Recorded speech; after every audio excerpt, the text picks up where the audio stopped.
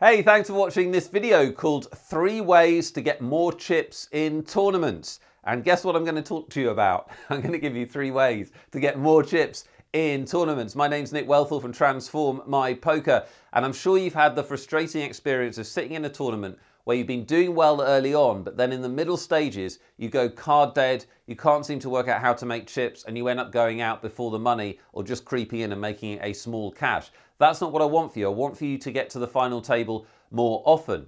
So how do we do it? Well, every tournament is different with different situations, but there are 3 keys that you really need to be doing to give yourself the best chance to accumulate chips. Number 1 is focus. Focus. It's very, very important that as the blinds raise, your attention, your focus, and your level of play goes up. Too many people put too much energy into the start of tournaments and then become disheartened in the middle stages of tournaments when things aren't going their way. Don't let that be you. The way to accumulate chips is to first of all figure out what the other players at your table are doing. Remember, the whole tournament is not what you're playing. You're just playing your table and your opponents. So focus like a laser beam on those opponents. Make sure you're aware of their stack size. Ask yourself how they're approaching this stage of the tournament, and then ask yourself, how can I make chips from them? So you're constantly looking for opportunities, not just waiting for big hands. Focus is everything in tournament poker. All right, key number 2 is to steal. Steal, steal, steal, steal, steal. You cannot steal enough in the middle stages of a tournament. By stealing, I mean open raising to try and win the blinds and antes in the middle. As we go through the tournament, the blinds go up and they become bigger in relation to players' stack sizes. That means winning the pot is more and more significant as we go through the tournament. And just picking up the blinds and antes can make a big difference to your stack size and to how far you go in the event. It's really important, therefore, to be active. When you have a stack of over 25 or 30 big blinds, not when you get short stack, things change, but when you've got a medium or big stack, you really need to be active, putting pressure on the blinds and trying to pick up as many pots as possible, either pre-flop or on the flop. If you're not getting the tournament results you want right now, I'm almost certain that you won't be stealing enough, especially in late position when you have tight players in the blinds or on the button and you're in the hijack or the cutoff or on the button yourself. You really want to be opening a ton of pots. I'm sure you're not doing it enough. Really expand your opening range and start stealing everything that isn't nailed down in a tournament. All right, key number 3 is the re-steal. It's like the steal's older, bigger brother, the re-steal. Now, the bad news is some other players know about this. Unfortunately, it's not a secret that you can steal the blinds and antes in a tournament.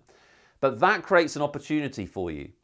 Because if other players are opening the pot with weak hands to try and steal the blinds, then you can put pressure on them. So every time in the middle stages there's a raise in front of you, you should ask yourself, does this player have a wide range of hands? Is he stealing a lot of the time? Is he being loose and aggressive and putting pressure on the blinds?